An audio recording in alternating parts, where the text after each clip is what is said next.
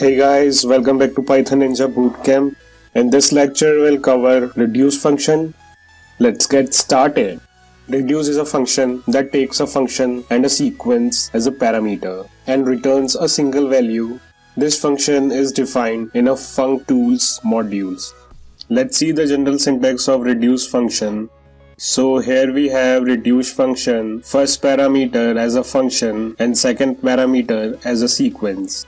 Students are hereby requested to download the file of this lecture from the description given below. Let's see an example to understand how reduce works. First, I'm gonna make a program by using for loop to find the sum of element of a list, and then I will do the same thing by using reduce function. So let's create a list L equal to 1, 2, 3, 4. Now I'm gonna sum up these elements of the list by using for loop. Let's say sum equal to 0 for num in L colon within for loop sum plus equal to num. Then print the sum. If you check out the output now, it will return 10 sum of the elements in the list L.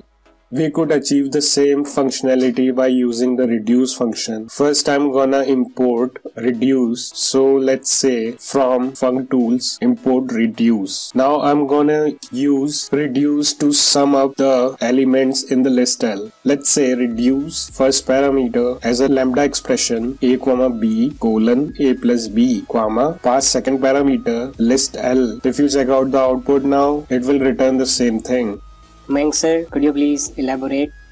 Okay Damta, let's understand what's happening here. The following diagram shows the intermediate steps. At first step, 1 and 2 is applied to the lambda expression, sum get calculated and result is obtained as 3. In next step, lambda expression is applied on the previous result, that is 3, and the third element of the list, that is 3, is taken and sum gets calculated, the result is obtained as 6. This process continues until one element is left, that is 10 in our case, and return this element as the result of reduce function.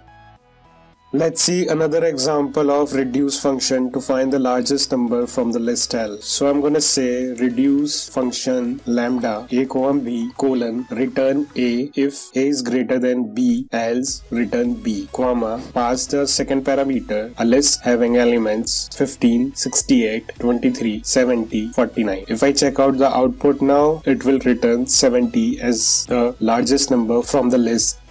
That's all about reduce function. See you in the next lecture. Students, subscribe करें SN Gurukul channel को. Press the bell icon to see the latest tutorial. Comment करें to give your valuable feedbacks and suggestions. Next video में हम cover करेंगे filter. Till then, practice and thank you for watching.